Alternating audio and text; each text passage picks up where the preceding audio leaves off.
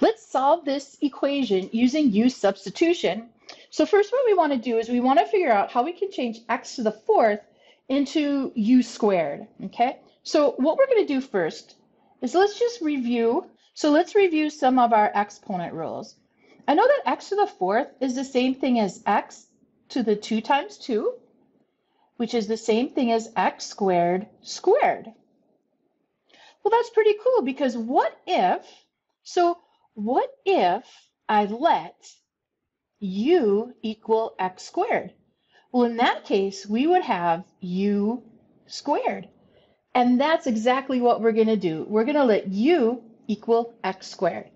So we're going to have u squared minus 52u, because remember, u is x squared, plus 576 equals 0. Now we need to factor it. So we need to think of things, or I should say numbers, that multiply to 576 that also adds to negative 52. Well, in this case, it's going to be, we're going to have negative 16 times negative 36, because negative 16 plus negative 36 is our negative 52.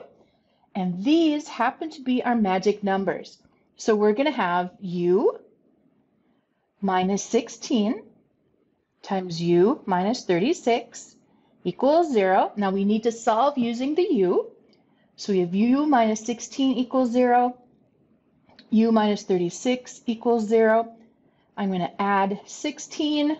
So u equals 16. I'm going to add 36.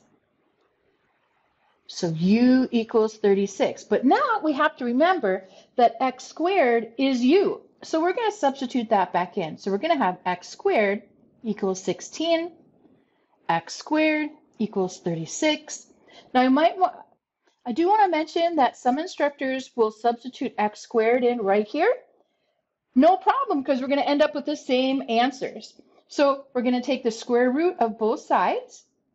So x equals plus or minus 4. All right. We're going to take the square root of both sides. So x equals plus or minus 6. Now we need to go back and we need to make sure that these are our answers. So what we're going to do, now for these, I'm pretty sure these are going to be our answers because our u-substitution and our original, we don't have any square roots.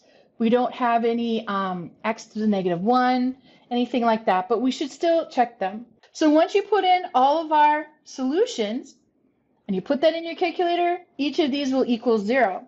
So our solution set is negative 4, 4, negative 6, and 6. Cool. And you did it.